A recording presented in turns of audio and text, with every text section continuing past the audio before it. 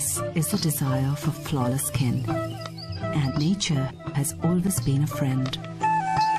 Introducing Apsara Skincare, made with all natural ingredients for all skin types, bringing ancient wisdom into modern skincare.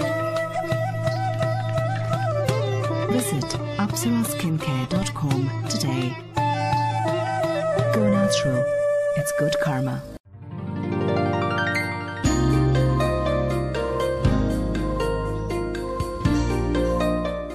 Hi, I'm Sue Davey, and I'm here today with Sheetal, who is the founder of apsaraskincare.com.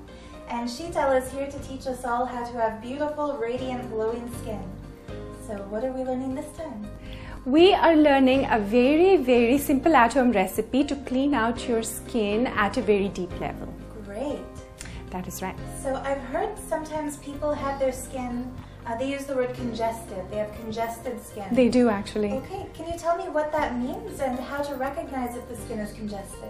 Well, the first thing that you will see is that you have blackheads and whiteheads. And blackheads are these little black dots that you see on your skin. It really is the excess oil in your skin being trapped in the pores, and in the pores it becomes hard, and then it comes into contact with the atmospheric oxygen and turns black. So that's your typical blackhead. A whitehead is essentially the same thing, except that it's covered with a thin film of skin. It does not come in contact with oxygen, and therefore it has a pearly white appearance. But both of these are signs of congestion of skin.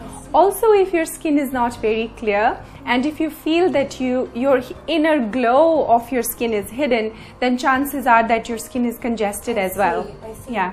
Now, if somebody has these symptoms, the blackheads and the whiteheads, or they're missing that inner glow, what would you recommend we do?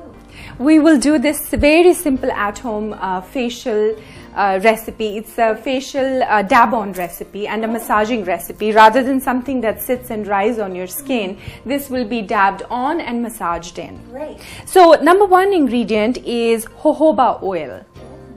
And jojoba oil really is a wax rather than an oil, but it's structurally so similar to the sebum of our own skin, or the oils produced by our own skin, that it goes deep inside the pores and mimics the oils, and the skin perceives it as its own, and it starts to clean out in the process and be nourished at the same time. Wonderful. So that's jojoba. Great. I've heard of jojoba oil on beauty websites, and I've read about this in different magazine articles. Is it something that's been used in Ayurveda, or is it something more recent? The next ingredient is more Ayurvedic in nature. I see. And the next ingredient is castor oil. Castor oil. Now, what exactly is that? Now, in Sanskrit or Hindi, it's called arandi oil, and it has been suggested in Ayurveda also for its skin purging and skin deep cleaning properties. So as it goes into your skin, it goes deeper into the layers of the skin, and the first thing it does is that it tries to deep clean the skin. So if anybody has congestion of skin like blackheads and whiteheads, or some acne even, the castor oil or arandi oil is actually going to go in and push all of these impurities out. So it's a purging oil. It's wonderful. It also has anti-inflammatory properties. So if you have any redness or any such issue, this is a wonderful oil. Right.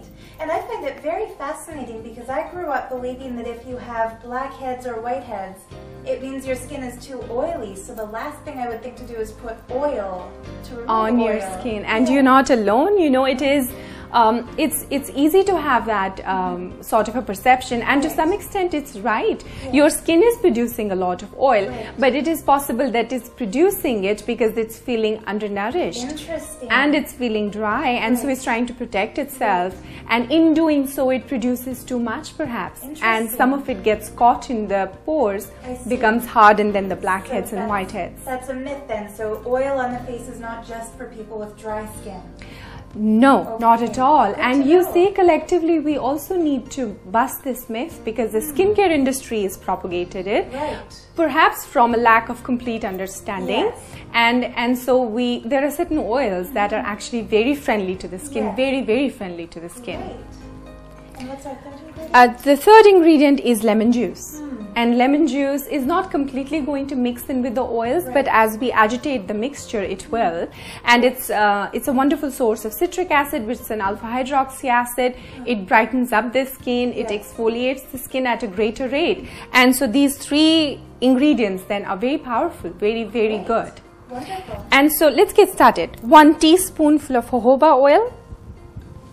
And to this we are going to add 1 teaspoonful of castor oil and 1 teaspoonful of lemon juice. Just as simple as that. Great. Castor oil, jojoba oil and lemon juice, and we're going to agitate this mix just to get the lemon juice and the oils as uniformly in mixture as possible. And then you have a liquid mask right here. Perfect.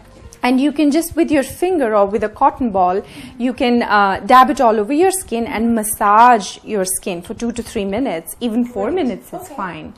And you might want to leave it on for another 5 or 6 minutes. After that, you're going to wash your skin. You're going to follow with your serum and your lotion. And if you do it twice a week, this is a wonderful deep cleansing recipe. Perfect. Twice a week. Twice a week. Wonderful. Thank you so much, Sheetal. I can't wait to try this. You're welcome.